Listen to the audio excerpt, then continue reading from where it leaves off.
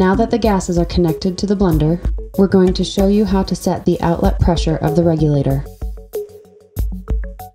If you are unsure of the pressure your system requires, download and use our Easy Blend app.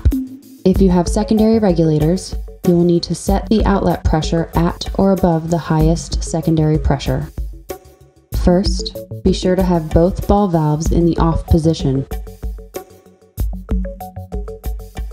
Then, pull out the adjustment knob. You should hear one click. Then, turn the knob until the desired pressure is reached. Turn the knob clockwise to increase. Turn the knob counterclockwise to decrease. Once the desired pressure is reached, push the knob in to lock the pressure setting. Now, the outlet pressure is set for the regulator.